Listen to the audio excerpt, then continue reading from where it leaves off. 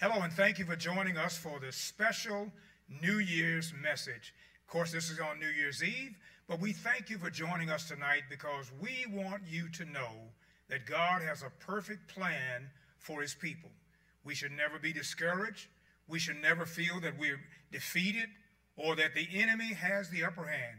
Yes, we will have battles, but God has promised us great victory through his son, Jesus Christ. Tonight, I want to introduce to our Crossroad membership and those who share with us online, I want to share with you our theme for 2022. And I'm sharing that tonight by giving you this message from Matthew chapter 6 and verse 33. But seek first the kingdom of God and his righteousness, and all these things shall be added unto you. And our message for tonight, as well as our theme for 2022, is discovering the riches of God in Christ Jesus. Discovering the riches of God in Christ Jesus. Now, what a wonderful thing that God has included us in his plan.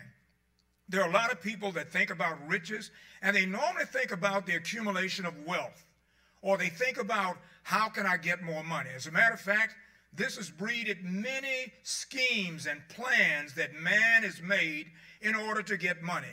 But this verse tells us certain things that we need to think about if we're going to discover the riches of God in Christ Jesus. We need to first recognize that God has a wonderful kingdom. God has a wonderful and amazing kingdom. His kingdom does not lack anything.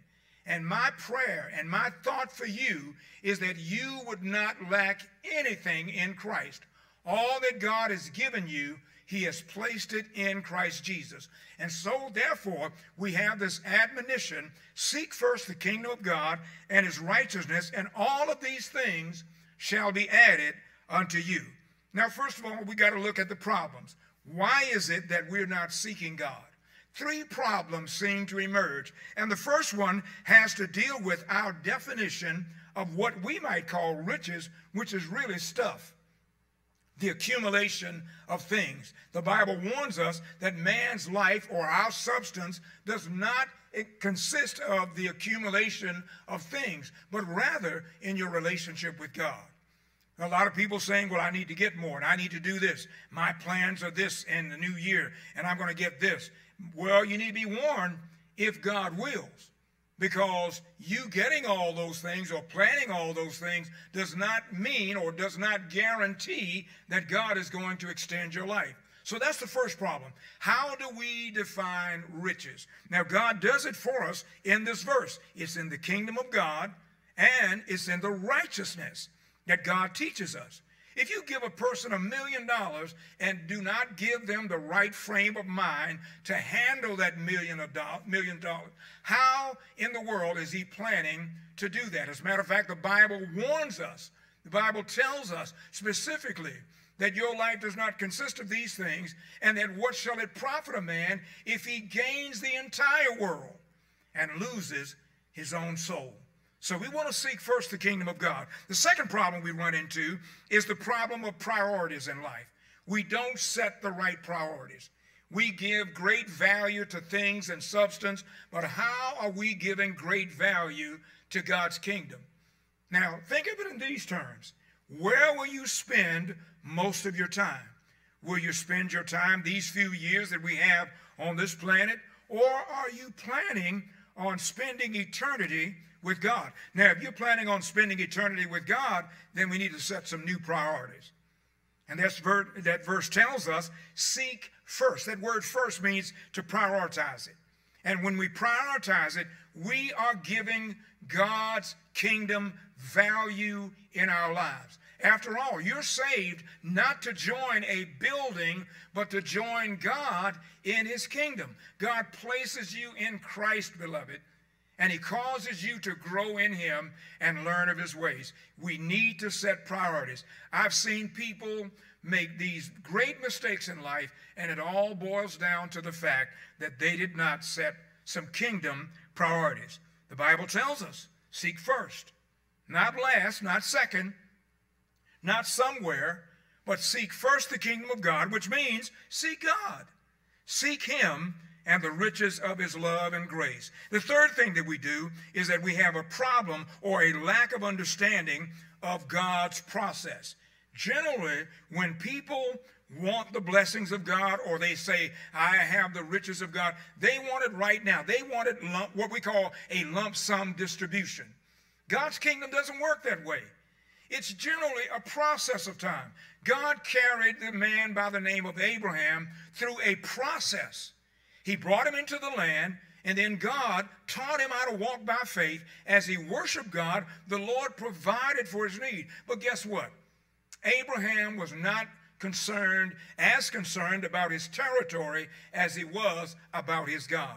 He wasn't concerned about the real estate and all of the things that he would have and say, look at what I have.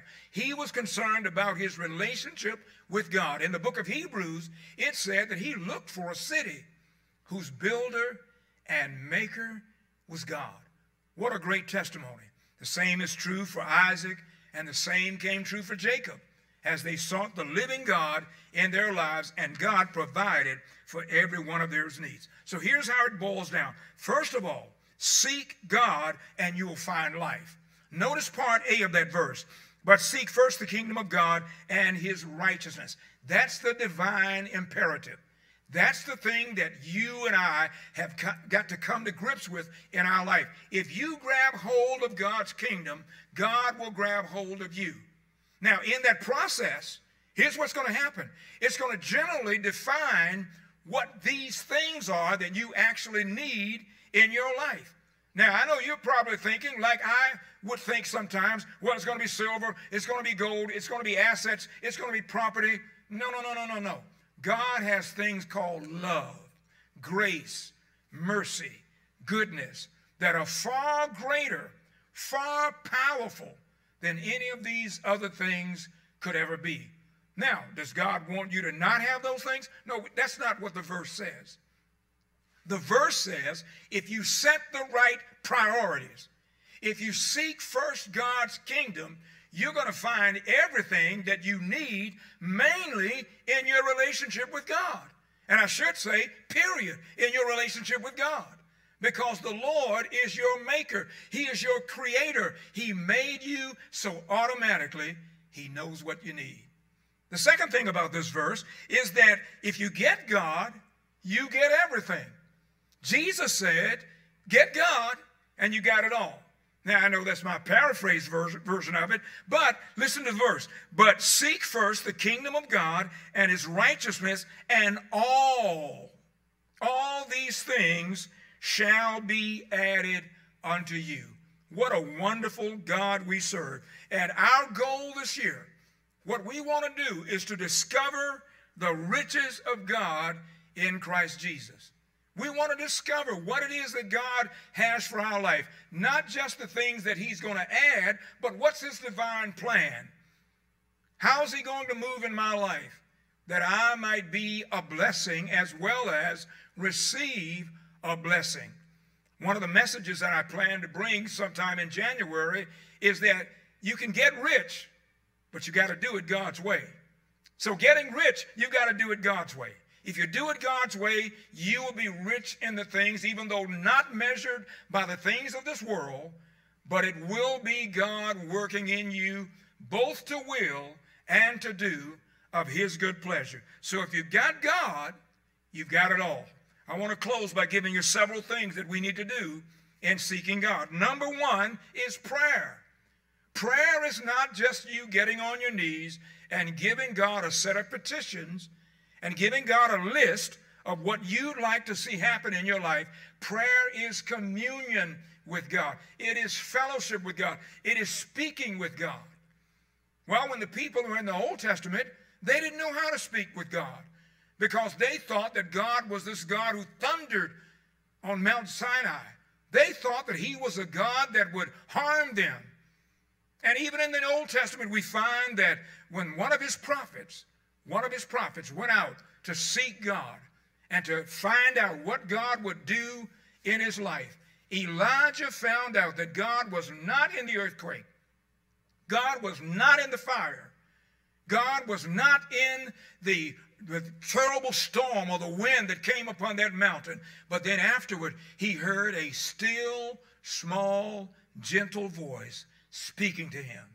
That's the God that we have in the New Testament. He came to us in a manger, and the wonderful thing about is he will come to you in your heart. He will be your Savior, and he will be your Lord. So pray to him. Make your request known. Pray to God, adore him, and learn more about his ways, which brings us to the second thing that we need to do if we're going to seek God. Read the Bible. Don't just read it to say, well, I finished up a certain chapter, or I finished up a certain book, or I read through the New Testament or Old Testament.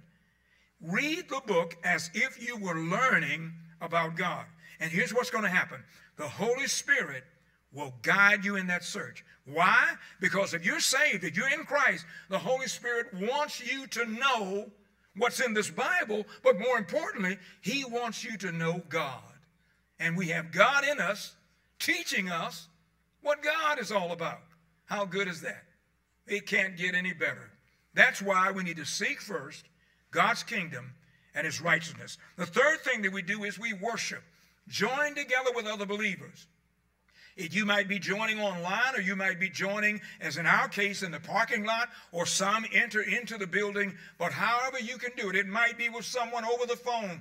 Join with them in worship and express your love for God. Why? That encourages us all.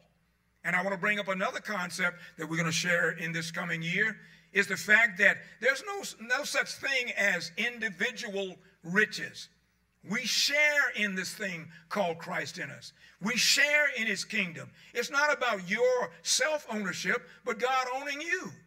God possessing your heart and leading you in the right path. And then finally, we seek God by serving others. So we pray, we read our Bible, we worship, but then we serve others. Now, how does that help us to seek God?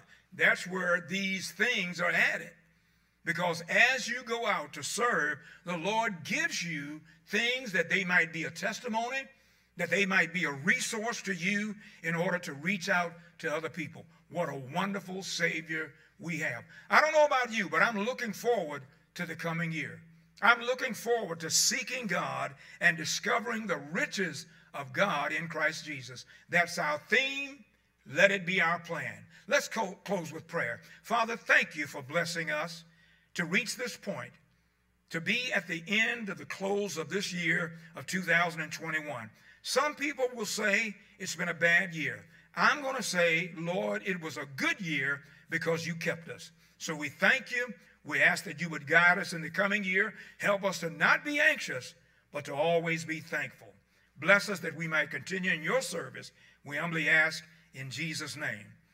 Well, God bless you, my friend. I look forward to seeing you in worship as we look forward to 2022. Remember, we are discovering the riches of God in Christ Jesus. God bless you. This is Pastor William Coleman, and I wish you a good year.